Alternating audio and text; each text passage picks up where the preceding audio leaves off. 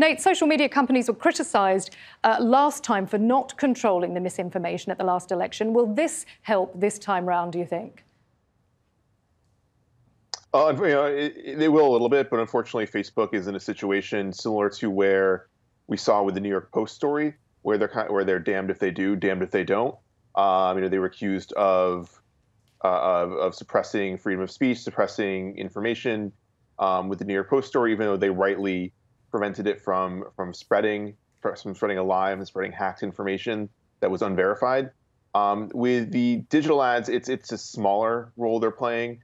I run several ads myself for clients, and basically you just had to get them in ahead of time, get them scheduled. And what it allows for is really last minute, anything new from coming out and spreading throughout the platform. It makes it a little harder to do.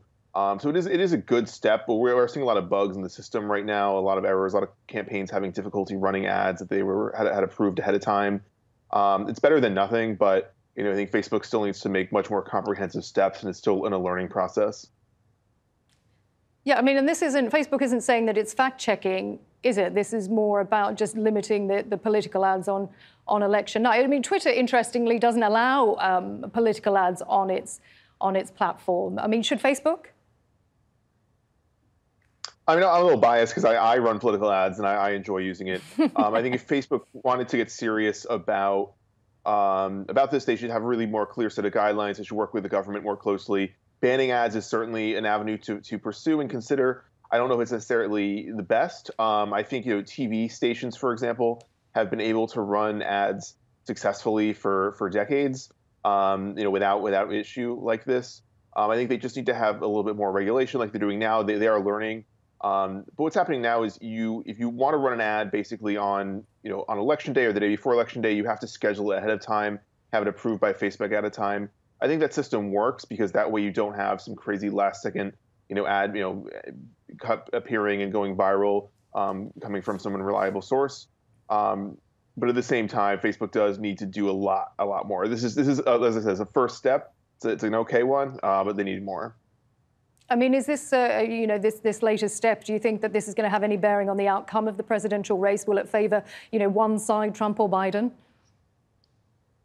It depends. I don't think so. I think it favors Biden in that Trump is more likely to be the beneficiary of disinformation and fake news coming out from unreliable sources.